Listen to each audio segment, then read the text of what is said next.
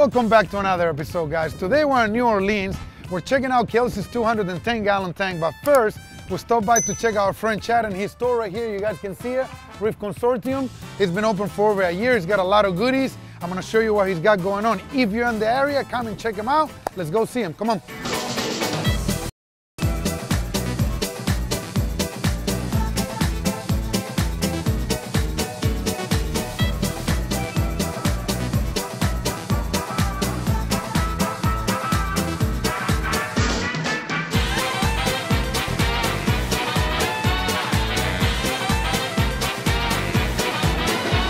Kelsi, what's up, buddy? Hey, how's it going? Thank you for having us over, Yeah, man. for sure. Definitely excited to have you here. Beautiful tank. I walked in, it's, you told me it's a 210-gallon tank? That's right, yep. 210, 72 inches by 24 inches deep, 29 inches tall. Okay, well, I'm gonna hit you with a bunch of questions. How long has this thing been running?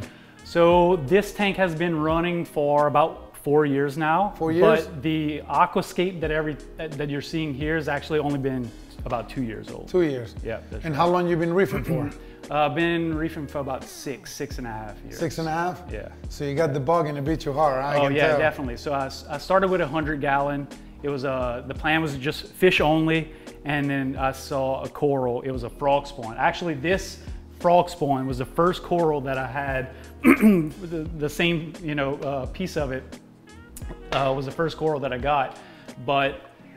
Once I saw that coral in there, I wanted to dabble into it, and then that was it. The coral bug bit, and that was it. The rest is history. Then you get coral addiction. Yeah. I'm just randomly going to ask you some questions. The most beautiful powder blue tank I have ever seen. You think so? Yeah. OMG. She's nice. So we've been having her. I call her her, but she's about 5 years old. Oh. Or we've had her for 5 years, and she is definitely the boss of the tank. Cool, since we're talking about fish, what other fish? I see you got a Tomini tank. Yep, that's right. So Tomini tank's probably the workhorse of the tank, right? Yeah. It's just picking, constantly picking.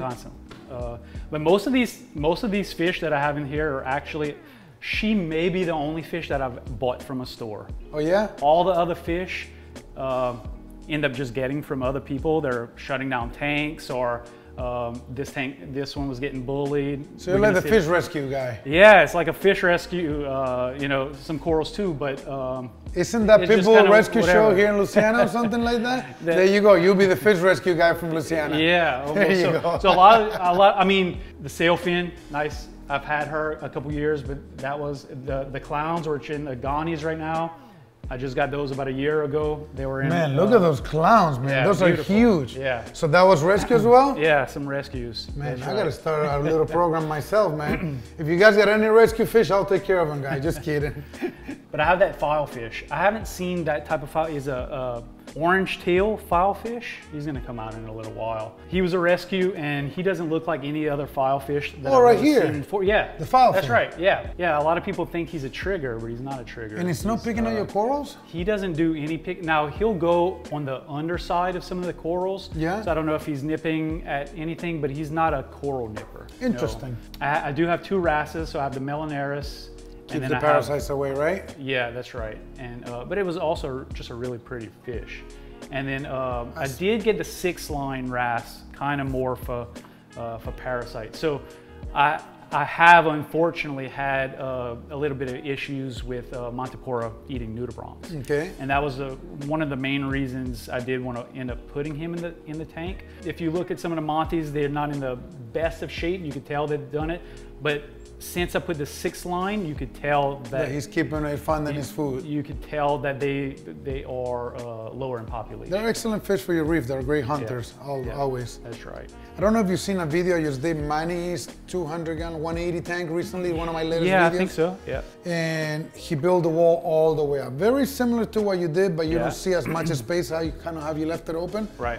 But it's very cool to see something like that. It's refreshing to see a tank from top to bottom, you see the whole thing covered, you know? Right. You don't see a lot of tanks like that. Yeah. Because it's hard to get corals that they can do well at the top without shading everything at the bottom. Right, that's right. I wanted that lifted aquascape look. So you got 4 pillars, you got 1, 2, 3, 4, and then it just arches across. So one of the things that I have to discuss with people all the time is they always want me to go higher with the rug, and I explain to them, yes, you want to go higher in certain points, but that's not what you're gonna see, because if you see right here, look how much height the corals are adding That's right. to this rock structure. Right. So I try to explain it to them, and sometimes they want me to go within 6 inches of the water, and I'm like, what coral are you gonna put there? They don't get that concept. So That's right. hopefully if you guys are watching, if you're thinking of aquascape, you can see what I'm talking about here. You see the staghorns right there? Yeah, that's right. The highest rock is a little bit over, it's maybe Almost 55, 60% Yeah, up, of the rock. and the rest of it is just the staghorn,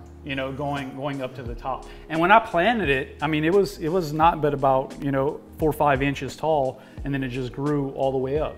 Yeah, so if you have the aquascape all the way to the top, they have zero chance to grow. Zoanthus you can grow maybe, or something. Yeah, along those that's right. lines. If you were not going sticks, then you didn't have to worry about the height of it. Well, believe it or not, this Montipora setosa, 17, 20 years ago was like the hot stuff. It was like, Really? oh Yeah. man, people were charging an arm and a leg and you couldn't get a hold of it. It's like That- everybody was after it. That grows pretty quick, and if you look pretty close, It's got a little grafted I spot. bought a grafted piece, and I just planted it straight in the middle of the previous grow out of the colony, and then the grafted part just melted into it, just like it's a part of the colony. Yeah, a lot of the corals I have is, even though I'm a newer school reefer, Yeah. some of these corals are the older school. You know, I just buy something if it grows well. I see it in other people's tanks. And then I love your Torch Island, your Euphilia Island. So when I put this tank together, even though it's mostly SPS, a lot of sticks and stuff like that, this is probably where my heart is the most. Is it? Yeah, I think so. So like, I always think, do I want to go heavy SPS and, you know, give the tank you know, where the SPS could be top notch and stuff like that, but it's like I can't see myself parting with your babies. the torches and the Euphilia. This is another coral that I found back in the Vivid Aquarium in the year 2009, and I walked in, we were in town, me, Jason Fox, Gadgets, Lou, my business partner, and a couple other guys. We were there hanging out, and we walked in and they had 3 mushrooms, and I have never seen a yellow/orange mushroom in my life. Yeah. And I remember freaking out, and I remember they told me not for sale, and I made them an offer back then of $300, and they freaked out. Immediately they say yes. They just did it, yeah. So yeah, I remember when I first bought that mushroom, we call it jawbreaker because my jaw just hit the floor. Right. I remember like, what is it? I thought it was fake. Right. I mean, genuinely didn't believe it was real, because you gotta understand, the hobby didn't have as many corals back then. Right. And then the LED lights weren't predominant. And here you're used to seeing red mushrooms and maybe a green mushroom or a blue mushroom, and it just wasn't the same. And all of a sudden you see something that bright, it was just crazy. The texture looked different. That's right. And then not just that, but one thing worth mentioning is this little feather dusters. I love them. Yeah, they're everywhere. Yeah, so you know, some people might look at them as pests or whatever, but to me, it's like a filter feeder, right? I love them. Pulling out everything. It adds just a little bit of you know, extra flowiness inside of that, and I really like them too. So let me ask you a little bit about your equipment. So what do you have for flow? So all gyros for the flow. So it's 3 max spec gyros. So you have the 2 that's, of course, you know, coming in and creating the random flow in the middle, and then I have 1 in the back left that's sort of blowing out to the front. But that's all the flow that I have in here. That's plenty. The way you build the aquascape is nice and open. Yeah, that's right. And even like if I clean both gyros, 100% of both of all of them, it's too much. I even have to dial it down. Is it? And it's not so much for the acros, of course, could take the flow. It'll cause some turbulence right here, and I've ripped the tissue of a couple torches. They will close almost, if it's right? too much, and they'll tend to stay a little bit more closed. Okay, and can we see what you're doing for lights? Yeah, for sure. Yeah. The tank is predominantly lit by bar lights. I actually get these custom made, and I sort of started my own like little product brand with these. So what are they called? So I call them Reef lit bars. It's a custom spectrum, custom degrees of the lenses. So I picked all the light colors, the spectrums. So it's 2 different bars. One is blue violet, and then the other is blue white. And just researching lights and colors and how everything works is kind of like the perfect spectrum. So it's very simple too, right? T5s are getting phased out, sort of. So my thought was, okay, well, can I make some bars that are like the perfect spectrum, perfect combination that just still gives a good blanket of light? And then I have Viper Spectras that I was running on the tank previously, And so I just ended up putting these back on, just on the side, being that the bars were only 48 inches. All right, can we look at your filtration down below? Sure. I'm gonna have to, they're magnet to, you know, stop the kids from getting in here.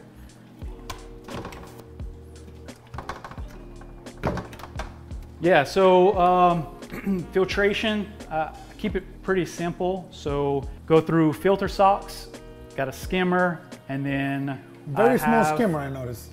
Yeah. Why so small? The way that I look at it is if you did a bigger skimmer, it would be kind of over skim. I've always heard and seen like, you know, if you go too much, too big, you're skimming too much, right? If you have the really good skimmer, you maybe stripping out a little bit too much. So I went with something a little bit on the smaller side. I believe that. On all my videos, I'm always telling everyone that protein skimmers got too advanced, they're too strong. Yeah, it's too much. And you can strip too much out of the tank. That's why I just wanted to hear your side of things. I agree. I went from that to a refugium and a bucket refugium. So is that a DIY? Yeah, so it's just, I mean, if you look good, it's just a Lowe's bucket. So in there, it's some Kato. Just Kato in there. I used to have it where I had a light sitting on the top and I just had Kato and more of like a real refugium, right? You keep it more concentrated that way. It would get dirty and I didn't like the dirtiness. So I ended up seeing a YouTube video with someone that did a bucket method. And I was like, the cleanliness, like you could just keep everything to one little concentrated area. When I prune the Kato, it's just so much easier to deal with it. So you even see my skimmer has a little bit of coralline growing on it. And that's from when I had the light open to the entire sump, it was going onto the skimmer and it was causing that. So I just wanted to ball it down to something that was simple, easy, and then, you know, keep everything into one little area. So it's really easy to clean. It's easy to take the bucket out, just go clean it, prune the Kato, and then swap it out. Yeah. So let me ask you something here. This is called washer, I'm assuming? Yeah, that's right. Are you using it for auto top off or you use dosing it 24/7? So, well, not 24/7, but it is. I have a doser that pulls out a lot during the night.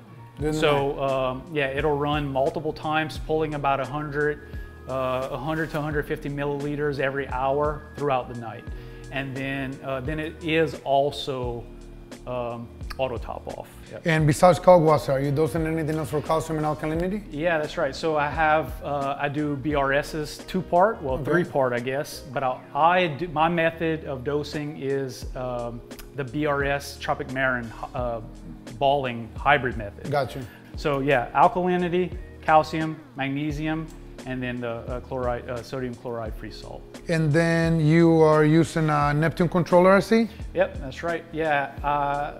When my wife and I first set up our tank, we were going on vacations and we were like, you know, I could use something to sort of monitor the tank while I was going. So we ended up getting the Apex. And how long have you had the Trident running with? So I've only gotten the Trident. It's only been about a year that I have the Trident. And I like it. It gives me a good baseline of all my numbers. I still test on basically a weekly basis. And you could actually hear it right now. It's running, I heard it. Running at 12 o'clock. But so yeah, Apex been almost since I started reefing, and then the Trident's been about a year and a half. So final question is I wanted to ask you about some of your feeding schedule and some of your maintenance schedule. Yeah, for sure. So let's start with the feeding. Yeah, so feeding, I make a frozen DIY kind of fish food. So chop up shrimp and squid and just all kinds of different meaty food. I put some powdered food in there as well, and a little bit of aminos in the food. And so I just make my own frozen DIY food. And then I feed the fish twice a day with that. And then for, I guess you could say supplemental, I add nori. I add a half a sheet of nori about every 2 to 3 days. Okay. And what salt are you using when you do it? I kind of switch around. Okay. So my target levels is like 8 for alkalinity, 420-ish for calcium, 1400 for magnesium. So basically what I do is I try to find a salt that matches these numbers that I want to do. Fridge Blue Box, HW Marine Mix, and then the Aquaforest Reef Crystals. So I go back and forth, just depending on price. But to me, I mean, this is just me, like kind of like salt, as long as the parameters are around Yes, what you want to, you know, what you want to do and maintain, that's what I shoot for. But Aquaforest Reef salt is the salt I've been using. And when you change water, how many gallons do you change? So I change about a sump's worth. So this is about 15 gallons that I'll pull out of here. And then I do that every 2 to 3 weeks. All right, so this is it for this tank. So we're not just done, guys.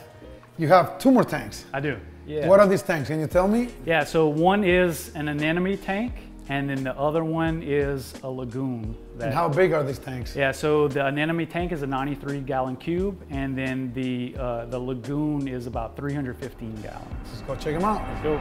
Next episode.